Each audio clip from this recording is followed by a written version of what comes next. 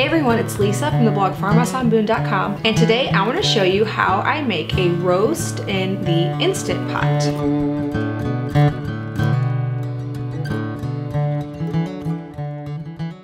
So our family loves to order a grass-fed cow. We get a half cow, which we split usually with my sister, and we get grass-fed from a local farm. And so a lot of times grass-fed beef is notoriously dry and not very flavorful. We've adapted to know how to cook it to make that not the case at all. So this beef is 100% grass-fed, so it's not grain finished, because a lot of times grass-fed beef is then fattened later on some grain. This is not. And the Instant Pot is the best way to cook it, not only fast, but then also to make it super tender and delicious. So this is about a 2.5 pound roast that I'm gonna get going in my Instant Pot. So my first step is to get it hot on the saute function. So I have it going. The reason for this is I'm gonna sear it on both sides to kind of lock in those juices and just make it have that nice browning on the outside, which is delicious for all meats, especially grass-fed. And I'm also gonna at the same time sear my veggies. So when I make roast, I like to cook it with onions and carrots, and I like to serve it alongside mashed potatoes. So if you wanna make the job super easy, you could of course just throw the potatoes in with it, but I personally just prefer the taste of mashed potatoes. That way they're not mushy, but they have a nice buttery, salty flavor. Just, you know, everybody knows why mashed potatoes are so delicious. So I'm just gonna get 2 medium onions cut in half because I wanna give them some color in the Instant Pot by sauteing. Okay, if it's hot enough, I wanna hear the butter really sizzle whenever it hits. That's how you know you're gonna get that really good color.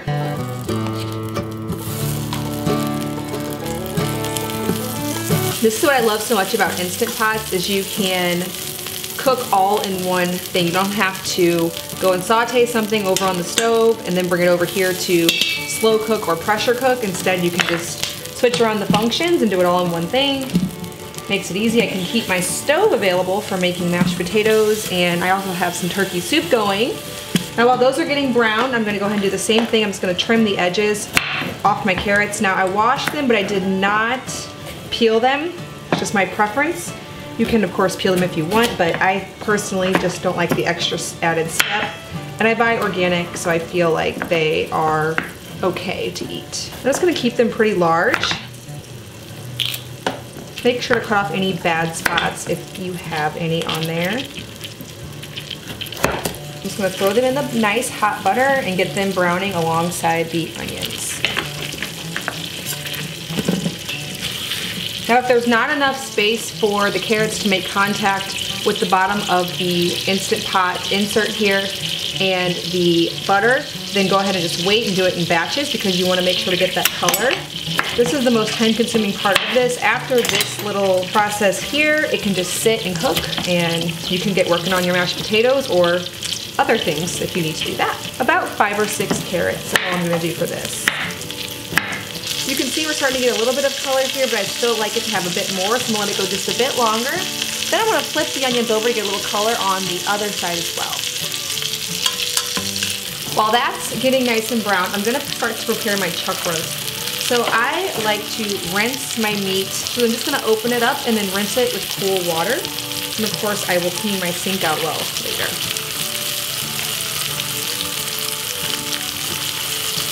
All right, let's see how we're doing on these onions. Those are looking really, really nice. I'm gonna give that one a flip so we can get the other side. And then as well with the carrots. On the carrots, it won't get as brown, but we're just looking for a little bit of color. All right, after I'm satisfied with the way the onions are browning, I'm just gonna set them aside. And then I'm gonna do the rest of the carrots before adding my meat. Don't be afraid to add a little bit more butter if you need it. We use grass-fed butter from a local Amish community, but if you don't have access to some nice grass-fed butter, you can always use Kerrygold. It's found at most grocery stores. They have it at Aldi for us, Walmart, Kroger, everybody has it.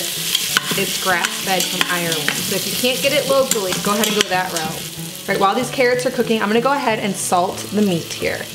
So I'm gonna use about a quarter teaspoon on each side of the meat. I just estimate with this, but I like plenty of salt. Everything tastes better with plenty of salt. As well as a touch of garlic powder. Now you guys know my cooking style is very much non-measuring, just it'll taste good no matter what you do. You can see here, we're getting a little bit of color on these carrots. I'm gonna set them aside and get the meat going.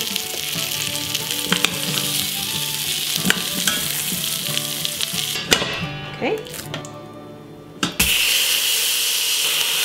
Alright, I'm gonna take a peek here. It's nice and hot at this point, so it should be good.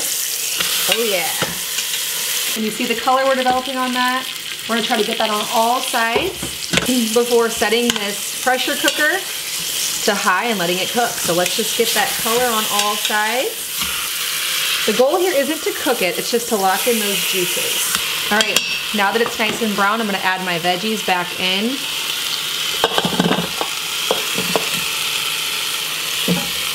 I like to keep the onions kind of on top of the meat.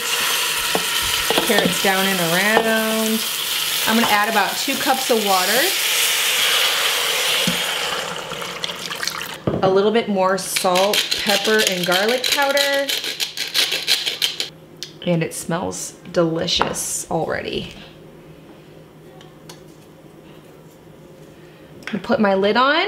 Don't forget to put the seal back in. I take mine out when I make yogurt. So make sure it's back in or it won't come to pressure. And then set the little knob at the top to sealing, not venting. And then just press the meat or stew button and cook it at high pressure for 1 hour.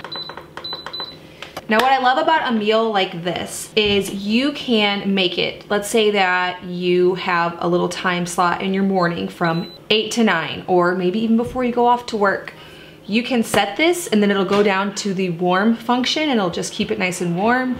You could make it maybe during your kids' afternoon nap to have for dinner. It's one of those things you can kind of set and forget, move on with your day, and then dinner will be ready for you. So this is kind of tonight what I'm doing because it is the afternoon now. We have somewhere we have to be at 4 and we're not gonna be home till we're already super hungry. So while this is cooking, I'm gonna get my mashed potatoes going. I can leave them on the back of the stove in some simmering water, and we come home, I'll just drain them, mash them, and we'll be ready for a nice dinner without having to cook right when I get home.